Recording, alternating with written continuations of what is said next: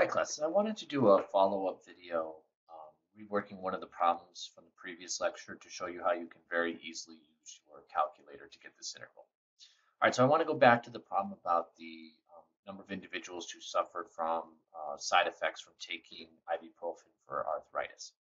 So instead of going through the tough calculations that I did in the calculator, your calculator can do all of it really easy for you in one step. So click on this stat button here if you have your calculator. You're going to go over to tests.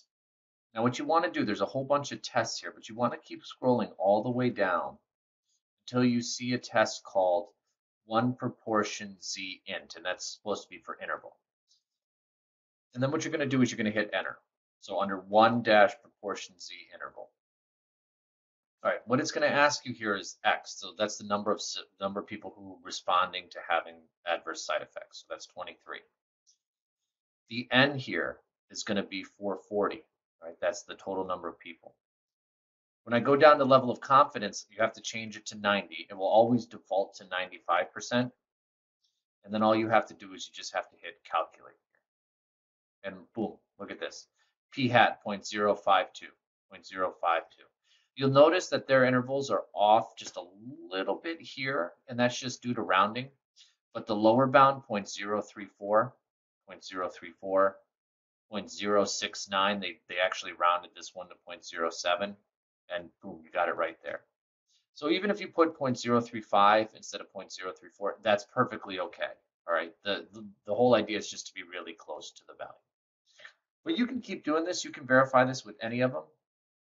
Like if we go back to this problem right here in the homework or in the lecture slide, excuse me. If I hit stat, go back to tests, go down to 1 proportion z interval.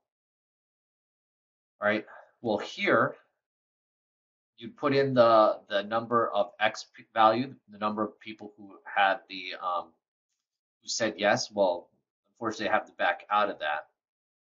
It'd be 0.52 times 1600. So it looked like 832 said that they had would support this policy. So stat tests one prop z interval. It was 832, 1600 total people. We wanted 95 and hit calculate. And look at this, 0.4955, 0.496, got it. 0.44, 0.544, 0.544, right there. So you're more than welcome to even use your calculator for this if you want, instead of going through the long, hard, arduous calculations by hand.